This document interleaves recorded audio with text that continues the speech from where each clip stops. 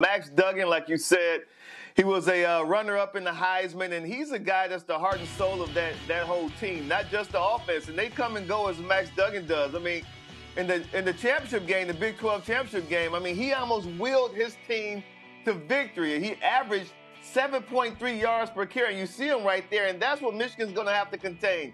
Contain his explosive plays in the running game. That's what he can do, and a lot of damage. Just those plays that are impromptu, you think you got him and you think he's about to get sacked and he just comes out of the back end and he runs for like 40 yards.